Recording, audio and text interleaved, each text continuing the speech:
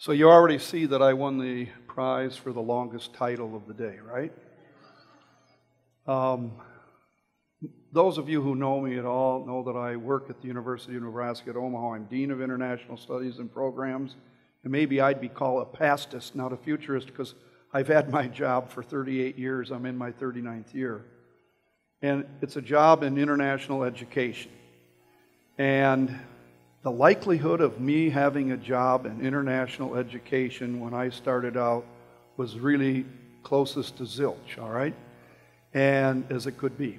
And so I wound up doing what I did and what I'm doing now as a result of making a choice, making a decision that was very unlikely then and is also still unlikely for many of us today.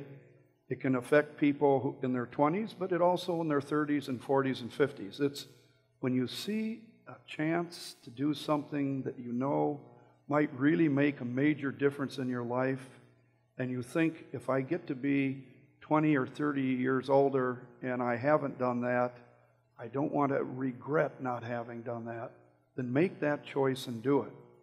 And what I did was to join the Peace Corps. You can join anything. It doesn't have to be the Peace Corps. But you could be, doing some other kind of unique thing that takes you away from the normal path of where you may have gone. For me, it would have been maybe staying and working in the family business, which I loved, or working, because I grew up in Ohio, for General Motors or something of that nature. I chose the Peace Corps. I learned Persian, and as a result, things really happened for me.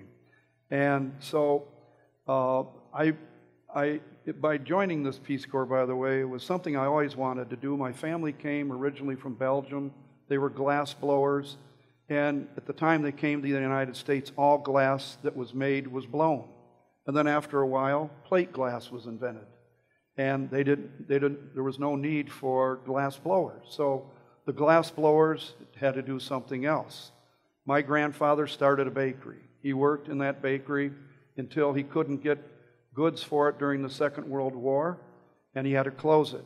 My dad worked in that bakery with my grandfather and his brother until he went off to the war. He came back. He started his bakery.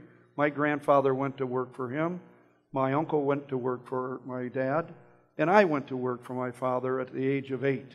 I was washing pots and pans, probably getting in the way more than being contributive, but each year I learned to do more things. And by the time I was 18, when I graduated from high school, I also was inducted into the Northwestern Ohio Master Pastry Bakers Association. I could decorate cakes, I could make French pastries. I loved it, and I loved that family bakery. I lived in an area that I didn't leave much. My passions: the Detroit Tigers baseball team, which tonight are playing the Yankees. I'm wearing my Detroit Tigers t-shirt underneath this white shirt here, right here, all right? And my family and friends, of course. But I wanted to do something, travel abroad, and I never was able to do that. I studied Latin, I studied French, I went to college, studied Russian, German, Spanish, and I couldn't speak any of them when I graduated. Where did I go to college? I grew up in Maumee, Ohio. There was the closest university to Maumee was Toledo University, 7 miles away. 13 miles away, Bowling Green State University. I wanted to go away to college. I went to Bowling Green State University. And I commuted throughout my career. I went through school, went into graduate school, became engaged. My wife and I both decided that we didn't want to have me go off working for General Motors or Ford, nothing against them, but we didn't want to buy a house then and take on a mortgage and have kids right away. We wanted to do something else. John Kennedy gave his Peace Corps speech 40 miles away in Ann Arbor, Michigan. We remembered that, 1960. And in 1964, after having gotten married, we decided we were going to go off into the Peace Corps. Now, when I went to the Peace Corps, I didn't know exactly where I wanted to go. We put down Iran, Turkey, and any place but Latin America. Nothing against Latin America, but I'm Catholic. I'm in the Western Hemisphere. I had to go away for 2 years. I figured I better go as far away as possible. Don't like warm weather. Therefore, that ruled out Latin America, Africa, India. So I'm trying to think mountains, coolness, etc. Iran, Turkey, in any place but Latin America. Of course, the Peace Corps in its wisdom sent us to Afghanistan, which fortunately had great mountains. And that's how it happened. When we went to Afghanistan in the Peace Corps, there were, for me, the total beginning travel miles in my life. I had never left the United States. It was my very first airplane flight, 10,000 miles away. Well, in likelihood, was great. But it was because we made a decision. It was gutsy. Most of our friends thought it was gutsy. Our parents were concerned, but we went and we did that. So I'm going to show you some pictures now, some slides of our experience in the Peace Corps. They're not going to show us working with a lot of different, humanitarian programs and things like that. We did that. But I want you to see the kind of life we have, because when you hear about Afghanistan today, you hear about a very troubled country, and it was. But when we were there, my wife could get on her bicycle and bicycle anywhere around town all by herself into the deepest bazaars without any concern for her security. The hospitality and everything that related to that was superb. But take a look a little bit at what we're talking. This is myself and a Peace Corps friend in the compound in which we lived, okay? I'm on the right, by the way. And this is my wife and that same Peace Corps friend in that same compound.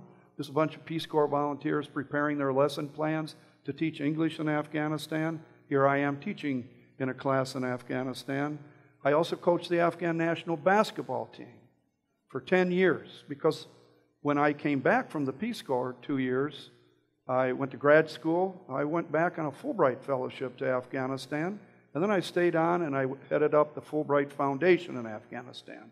In the end, with another year in the 90s, I completed about 10 years of living in that country. And this particular place where you see fellow Peace Corps volunteers, that's me in the middle. I weighed then 138 pounds. I need to follow the advice of eating less. I enjoy eating too much. But in any case, if you read The Kite Runner, this is that stadium in which people were killed for committing adultery or being traitorous or whatever it was. And this is just to show you I could walk and chew gum at the same time when I was in the Peace Corps, and even now. So that's me on the left. Let me see, we're not getting a movement here with there it goes. Then this is a group of Peace Corps volunteers doing a hootenanny for about 300 Afghan kids at an orphanage. And we used to do those kinds of things. People in Afghanistan loved Peace Corps volunteers because they could go anywhere, and they were always communicating. And the Soviet Union was beaming in messages in Dari, the language of Afghanistan, the Persian of Afghanistan, that we were all handmaidens of the CIA. But people loved to have Peace Corps teachers. They wanted to learn English. They wanted to meet young Americans. And so we're doing this hootenanny, as it was called. We're doing dances in that. Just to show you that story about myself and being a baker, the reason I'm in this picture is that one of those individuals there, the young woman right here, is married to a Marine Corps guard. The young woman is a fellow Peace Corps volunteer. I baked and decorated that cake for her wedding. I also served as the father of the bride for another Peace Corps volunteer. It's not my wife. This is a Peace Corps volunteer, Sheila O'Farrell. Her father couldn't make it. So at the Italian chapel in Afghanistan, I did the Peace Corps father of the bride stint, with Afghans at the wedding as well. And yes, Afghanistan had rural areas. We lived in the urban areas of Afghanistan. This was an airport built by the Soviet Union. These are two Peace Corps volunteers going home. You notice how we dressed back in those days, 1965, 66. When you took a trip, you wore a tie and a suit. Today, how different it is. Later on, as head of the Fulbright Foundation, we had a child born to us in Afghanistan. This is my eldest son, Adam. And yes, we used to wear pants like that back in 1963. So in any case, this was in 1971. So in any case, and this is also on the grounds of the American Embassy in Afghanistan, where we played ball and had a lot of good time.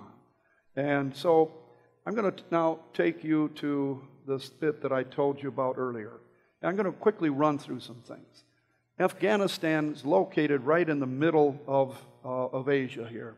And it is a place where everything that went through the world at that time went through that particular country. And the major language on that whole set of arteries of the Silk and Spice Road, and I could give a great long lecture about the reach of all that, was tremendous. But it all went through Afghanistan. And the main language from the Mediterranean Sea to the Bay of Bengal, along the commercial routes, the places that Alexander and Cyrus the Great and later on Genghis Khan went to. Why did they want to go there? They wanted to get the depots of the Silk Road. And so this is how they traveled. We know things came from Afghanistan. You'll see on King Tut's facial representation for a sarcophagus, lapis lazuli from Afghanistan, the blue stone, and then turquoise from Iran. So this is going distances of Afghanistan being the size of Texas, Iran the size of Alaska, and another difference of size of Alaska till you get to Egypt. And all these things are moving then many, many thousands of years ago. And there was great conquerors, and we're just going to rip through them so you know their names, because we don't have enough time to do that, because I have something that I want to have you all do. I want you to learn the language that I learned. And we're going to go past Cyrus and Alexander and Bamyan, where the Buddhas were central to Afghanistan amongst many of the major depots that were there. You know those Buddhas, they were destroyed by the Taliban in 2001, unfortunately, and now that's what that looks like. There's Afghanistan. Here's some books and articles about it that you can pick up on the slide here now from this program. And I'm going to just do this one poem for you quickly, and then we're going to learn the language. This is my favorite poem in any language. It talks about the value of friendship. It goes like this. Gili khushbui dar hamam rozi rasid az dasti mabubi badastam. Badu guftam ke mushki abari ki azbui dalawizi tu mastam. Bagufta man gili no cheese budum laken mudati bagol nashistam. Kamali ham nashin dar man aserkad waganam anamon hakem kiastam. It reads, one day at Bath, a piece of perfumed clay was passed to me from the hand of a friend. I asked the clay, are you musk or ambergris? Because your delightful scent intoxicates me. It answered, I am but a worthless piece of clay that has sat for a period with the rose. The perfection of that companion left its traces on me, who remains that same piece of earth that I was. So, beautiful language, rich Indo-European language. We're going to learn that language somehow or other. I'm flipping off here to another one, so I don't know what happened to those slides. But we can do it without them. And here it is. I want you to just repeat after me, and I want the first 3 rows here to be my class, okay? And when I do that, I want you all to repeat. And when I hit you individually, I want you to do it individually for me, okay? So it goes like, then when I do this, it means you listen. When I do this, you repeat, okay? So, salam, salam, salam, chaturastain, chaturastain.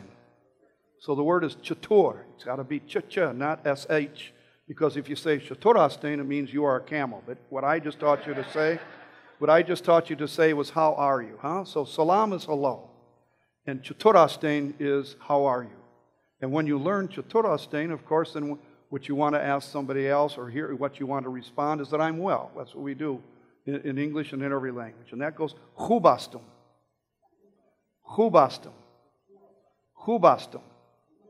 Salam, salam, chaturastain, chaturastain, khubastum.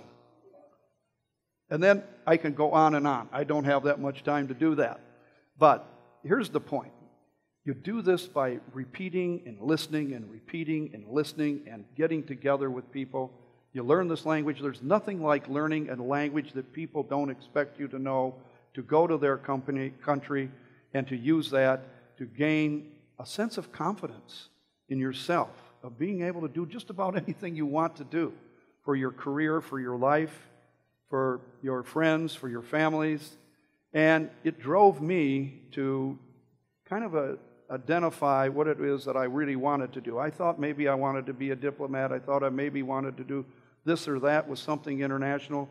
But by learning this language, by identifying with, getting to have the opportunity to be hosted by Afghans, to work with Afghans, to teach Afghans, I knew that international education was the thing I wanted to really be engaged in for the rest of my life in terms of my profession. And that's what brought me to the University of Nebraska at Omaha, in Omaha, Nebraska, in 1974, and where I've been since, and where I've enjoyed this whole experience, largely because I took a chance when I was a baker boy in Maumee, Ohio, and left, went into the Peace Corps, and learned another culture in a way that I could not have done in my classroom, and as a result found something that not only engaged me, but I think engaged many others as a result. Friends, and of course I hope my students.